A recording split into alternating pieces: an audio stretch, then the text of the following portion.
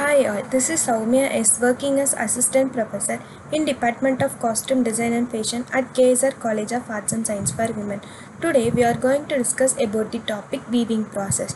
Weaving is the method of textile production in which two distinct sets of yarn or threads are interlaced at right angles to form the fabric or cloth.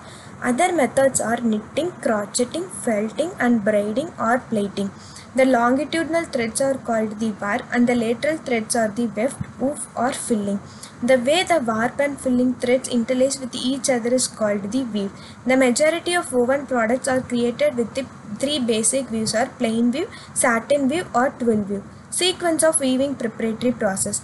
Yarn from spinning. It is divided into warp and weft. Under the warp, winding, warping, slashing, drawing in or tying in. Under the weft, winding, pern and cone winding. Finally, it is came to weaving.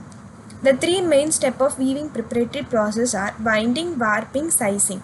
Winding process. The first stage of weaving preparatory process is winding, where the yarn, warp or wet spun in the spinning process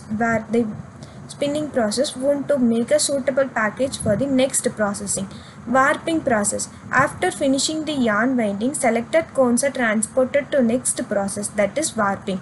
Warping is an essential weaving preparatory process in weaving mill. Slashing or sizing. Warp yarns are used to supply on looms where warp threads are subjected to repeatedly occurring various stress like cycles, stripe, flexing and abrasion. This unavoidable stress can frequent warp breaks which constitute in the form of loom stoppages and finally efficiency loss and fabric faults come in account. To minimize these problems, warp yarns are needed to be sized.